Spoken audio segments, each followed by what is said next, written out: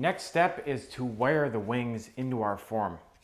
If you recall, during the form prep lesson, we drilled 2 holes right here, right behind the shoulders.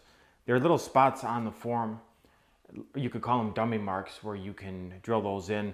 Basically, anywhere right behind the shoulders is fine. Also notice I have gloves on. I'm going to be having gloves on during the entire mounting process. Not that necessarily you would need to have gloves on when you're handling the turkey or any part of the form at this point, but it's a good way to help keep things clean. If I would get anything on my fingers, whether it's silicone or latex caulking or anything else, I can see that I have it on there and I can quick change my glove and keep moving. It's also a way to help keep the feathers clean. Also, the workbench has been washed. I keep washing it throughout the entire process. If I have the bird laying on my workbench, I want to make sure there's nothing on my workbench that could get on the feathers. At this point, we don't want anything on those feathers. If you get it on there now, you'd have to rewash the bird, which wouldn't be a good thing. I'm going to start out by running it in on my left side. The first one, just to this point. You have to put them in together. You can't do one and then the other.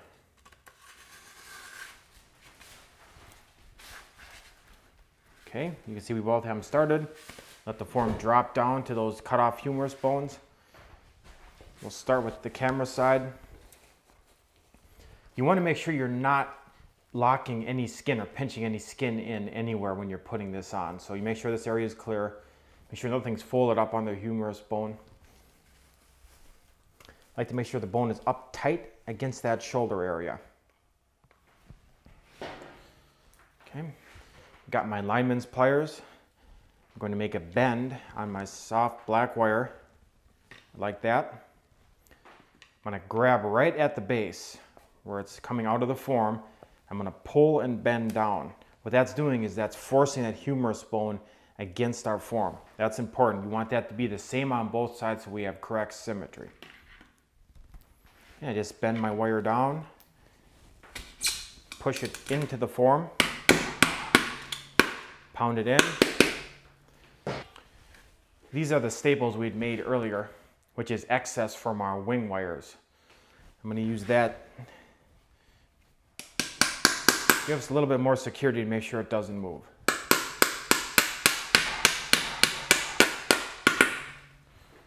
Okay, now we'll repeat that process on this side. You can't see what I'm doing, but it's the same thing. I have a little bit more wire here than I need. Going to cut that off with my lineman's pliers. And same thing again. Bend it over. Grab at the base. Bend and pull down. Push that into place. Double check everything. Make sure it's the same on both sides. Put our staple in.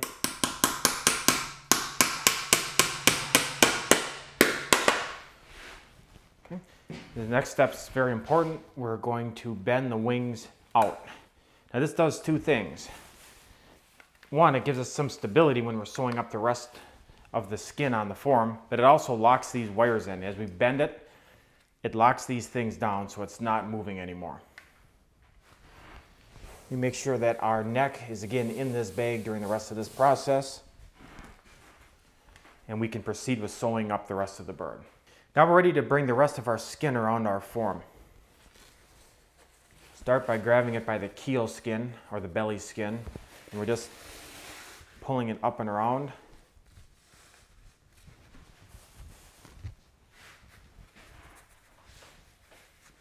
And grab both of the legs and just start aligning those. Then I angle my entire form up like this. Grab this pocket from underneath, just pull it up and forward. If you have a correct fitting form, this should be an easy process. If you're struggling to pull this skin over the top of this breast area, your form is too big. At this point, you're going to have to live with it and just use it. But in the future, you'll know I should have dropped down a form size. You also see we have plenty of extra skin moving here, so we're in good shape. We have nice skin to work with. You don't want to necessarily pull this down too far this way. you want to make sure you have extra skin moving up here to work with. This can come up to meet it. We grab both our legs again. We just make sure that they are coming together correctly and lining up, and we can start sewing up. Okay, we're ready to start sewing up the leg. If you remember, we case skinned out the turkey, so we need to reattach it the same way we skinned it.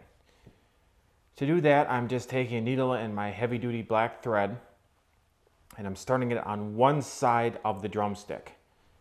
I'm going on the top side, just pushing it through and pulling my string all the way through. And I'm doing 2 half knots just to finish that off.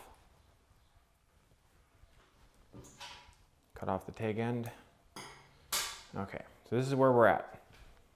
We're going to take our thread, run it through the center of the bird,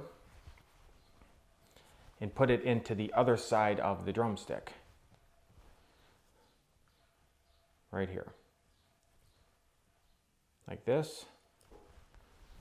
We're not going to tie it tight. We're going to keep it loose. We'll be tightening it right after we attach this, but we're going to be attaching it like this with our Zap-A-Gap, and then we'll tighten it up. That's just kind of a dry run of what we're going to be doing. So I bring my string down a little bit and just let it hang on the drumstick bone. Take some Zap-A-Gap.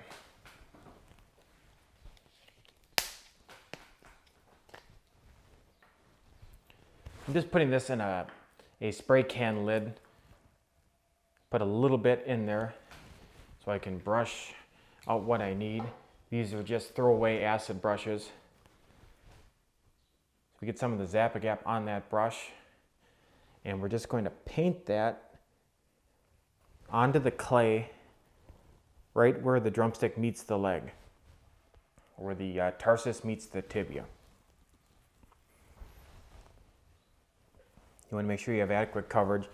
It's not going to cure out instantly now, but as soon as that skin touches it, which is slightly moist, then it's going to automatically cure out. So you want to get it right where you want it right to start. So we're going to bring our skin up, make sure we have the proper alignment, bring it around, push it into place, tighten our string off. And then I'm just going around and making sure it is tightly in everywhere. If you get a spot where it's starting to come up a little bit, you can take a little bit more of your Zap-A-Gap and just put it in there and then push it back in. But we are good with that. You want to get rid of this brush now away from you because it's going to start to smoke as that Zap-A-Gap cures out on these bristles, and it can be irritating to your eyes. So I normally just throw it away, get it out of your work area. Make sure this Zap-A-Gap does not get on any of the feathers, keep that away. And now we'll start to sew it up. And we're going to sew up all the way along the drumstick and then directly to the center of the bird. And then we'll come down and do our other leg and repeat the same process to the center. I'm just going to bring the rest of my drumstick skin up and around to make sure it's going to fit correctly. Kind of get it aligned before I start to sew it.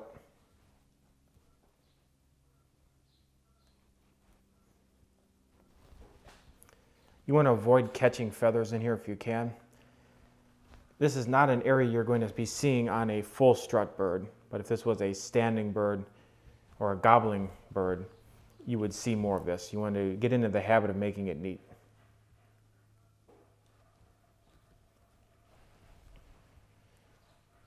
So if you remember, we didn't put a lot of clay here. We kept it fairly lean. You can see how that skin went around there nicely, but there was no extra skin. You don't want to ever make it too thick here when you're rebuilding your drumstick. Keep this lean.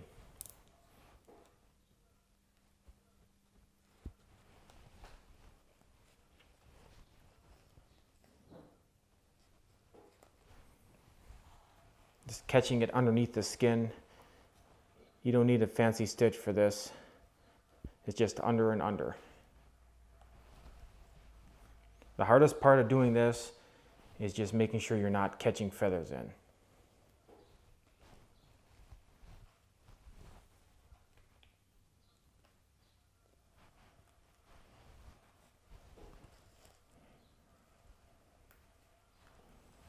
Okay, we're moving to the bottom of the drumstick, and we are starting to sew up on the rest of our seam.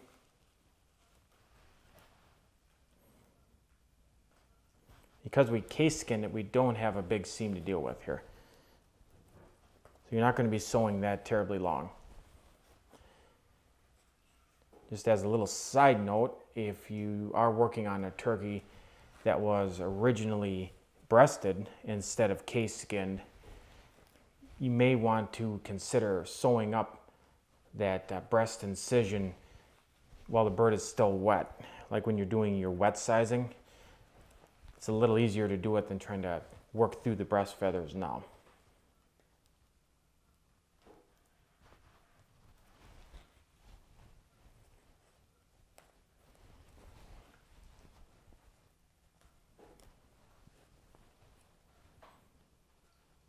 We're just working towards the center.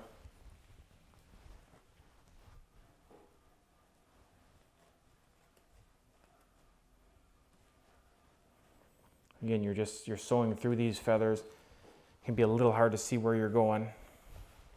But just take your time and get a good tight seam. You don't want this pulling away on you.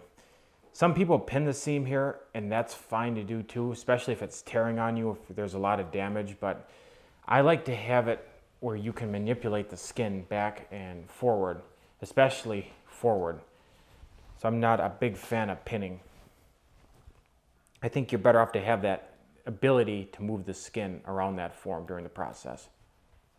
Okay, now we're just going to do a couple of tie-off knots and cinch that in.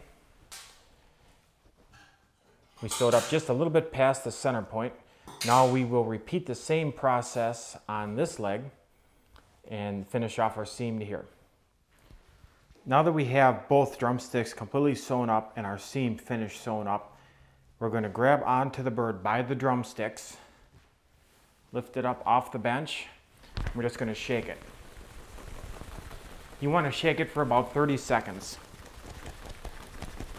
What that's doing is that's realigning all the feathers. Turkeys do this out in the wild all the time, especially after they give themselves a dust bath. It realigns everything. So we're just mimicking what they do to realign their feathers.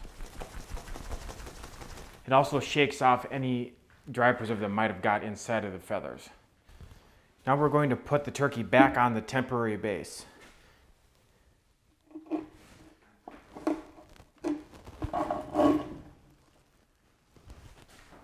We just put our spacer blocks back in, and then we'll tighten it down with our nuts and our washers.